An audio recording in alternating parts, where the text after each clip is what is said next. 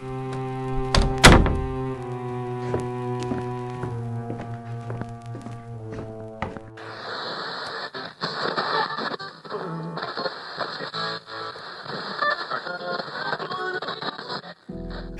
and welcome back to TTHL. Today we have a chilling tale from the morning of October 6, 1949, which shook East Camden, New Jersey to its core. The unsettling story of Howard Unruh, a 28-year-old World War II veteran who carried out a rampage that claimed the lives of 13 people and injured 3 others.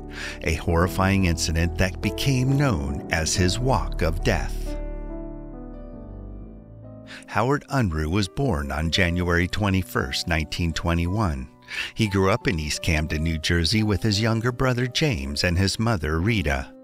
Howard attended Kramer Junior High School and later graduated from Woodrow Wilson High School in January of 1939. In his yearbook, he was described as shy, with aspirations of working for the government.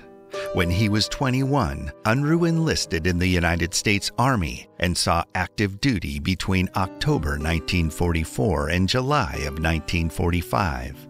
During his service, he earned several medals, including the European Theater of Operations Medal, the Victory Medal, and the Good Conduct Medal. Despite never advancing beyond the position of private first class, his superiors commended his exemplary adherence to orders. During combat, however, he maintained precise records of each German he had killed. These notes included the date, time, and location of each event, and when possible, the disturbingly detailed description of the deceased bodies. After the war, Unruh was honorably discharged, with no mention of mental illness in his military records, and settled back into the 3-bedroom apartment in the tranquil suburban area of East Camden with his now 60-year-old mother, offering a stark contrast to the turmoil he had experienced during the war. His brother, however, noticed that when he returned, he was moody, nervous, and detached and was never the same. Now that he was back at home, Unruh set up well-defined daily routines.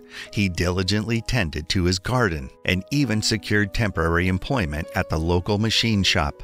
However, he left that job and enrolled at Temple University School of Pharmacy in Philadelphia, though he ultimately withdrew after 3 months citing health concerns. Unfortunately, his horrific wartime experiences seemed to haunt him still. Unruh spent extensive hours within the confines of his home. He proudly displayed his war medals and devoted time to reading his Bible. Additionally, he honed his marksmanship skills, utilizing a makeshift basement shooting range he had set up for practice.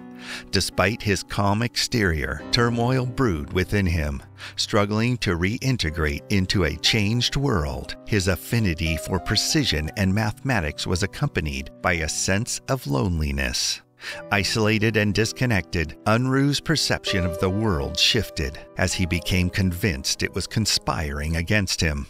His growing paranoia concerning the conversations taking place about him intensified his sense of persecution, leading him to believe that everyone was deliberately ridiculing him. Over time, his relationships with several of his neighbors continued to deteriorate. He became increasingly distressed by what he perceived as derogatory remarks made about his character.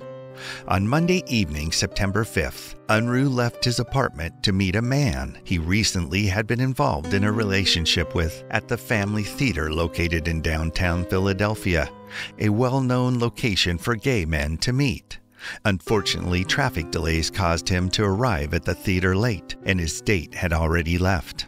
He sat through the movies alone and returned home at around 3 a.m. It was then that he realized his recently constructed fence, an attempt to resolve an ongoing dispute with the Cohens, had been taken down. Unruh had many arguments, with neighbor Maurice Cohen in particular, regarding the use of Cohen's backyard as a shortcut to the main road. Rose Cohen had also lodged complaints about the constant loud volume of Unruh's bedroom radio late into the night, which intensified tensions.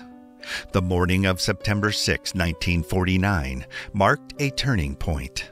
A few minutes prior, Unruh and his mother had faced a dire situation when he had left the breakfast table abruptly and returned with a wrench threatening his mother. After numerous attempts to calm her son down, she quickly left the apartment and went directly to see her friend, who lived in the neighboring block. There she shared her concerns with her friend's husband, but it was too late. Shortly after that, the gunfire began. After breakfast around 9 a.m., 28-year-old veteran Howard Unruh loaded one clip of bullets into his Luger pistol, a memento from his wartime service, along with 2 clips and 33 loose cartridges. He also grabbed a tear gas pen and 6 shells and a sharp 6-inch knife. He then set out on a chilling rampage on the 3200 block of River Road in East Camden, New Jersey, that would later become infamously known as his Walk of Death. He embarked on a calculated spree of violence. His primary victims were neighbors he believed had spoken ill of him: pharmacist Maurice Cohen and his wife Rose, barber Clark Hoover, tailor Thomas Zagrino, and shoemaker John Pilarczyk. Unruh walked calmly and deliberately up River Road, which consisted at the time of only 5 buildings on one side and 3 one-story stores on the other. He entered John Pilarczyk's shoe repair store and promptly shot him, ending the 27-year-old's life. Without hesitation, Unruh left the shop. He then turned and continued walking up the street to 3210 River Road to a little country barber shop where Clark Hoover was cutting a little boy's hair. Unruh shot the 6-year-old Oris Smith in the chest before turning the gun on Hoover. He shot Hoover in the chest once and then fatally shot him in the head. Tragically, the little boy's mother sat in a chair against the wall and watched in horror. While approaching Cohen's pharmacy next, Unruh shot and fatally wounded James Hutton, a 45-year-old insurance agent who merely was curious about the commotion. In a later statement to police, Unruh said that he had killed Hutton because he was in a hurry and that he just didn't get out of his way fast enough. After hearing the shots, Cohen went outside to investigate, but when he saw Unruh walking towards him, he ran upstairs into his apartment to warn his 38-year-old wife Rose, their 12-year-old son, and his 36-year-old mother Minnie. Rose grabbed her son and shoved him into one closet while she hid in another. Unruh followed them into their apartment and found Rose. He shot her through the closet door, killing her instantly. He then shot Minnie, who was in another room trying to call the police. He chased Cohen onto the roof and shot him in the back as he tried to escape, causing him to fall onto the road below. Fortunately, Cohen's son managed to escape without being noticed. Unruh then walked back out into the street and stood in the middle of River Road. He shot at an approaching car, killing the driver. Afterward, he calmly walked into the tailor shop at 3214 River Road, belonging to Thomas Zagrino. Although Zagrino was absent at the moment, his wife of 1 month, Helga, was there, and Unruh tragically took her life. Notably, Zagrino was the only intended target who managed to survive the tragic events of that day. Unruh did not stop there. He continued shooting at a car waiting at an intersection, killing 2 adult occupants on the scene. The other occupant, a 9-year-old boy, died later in the hospital. He then meticulously shot through an apartment window at 3208 River Road, killing a child who was playing close to the curtains. A local bar owner, after hearing screams, ran out and tried to shoot Unruh with his .38 caliber pistol, hitting him in the leg, a fact that would only be discovered later. Unruh then shot at a mother and her son, who were hanging out blankets to dry, fortunately injuring both but not fatally. Unruh's rampage through the neighborhood lasted approximately 20 minutes and was swift and merciless. He moved with a precision that mirrored his mathematical mind, each of his movements calculated, each life extinguished with chilling efficiency. The tranquil streets were transformed into a nightmare, and the community that once felt so safe was now gripped by terror.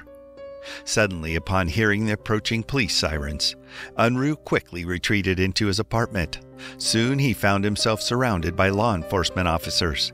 As tensions escalated, the police discharged their pistols and shotguns into the apartment. In addition, the police threw 2 tear gas bombs into the flat, and the second one of them began filling it with gas.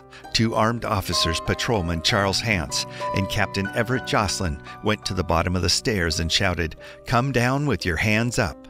Unruh responded, "I give up, don't shoot." He came out of the room, stumbled down the stairs, and fell at the officer's feet. At that point, Sergeant Earl Wright handcuffed him.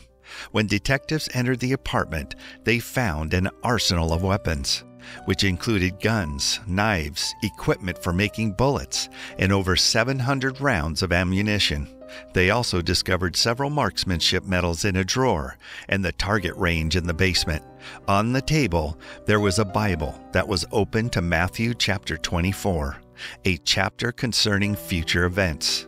Unruh was interrogated immediately after the incident by detectives and Camden County prosecutor for approximately 2 hours. "I shot them in the chest first," he recounted, providing meticulous detail. "Then I aimed for the head."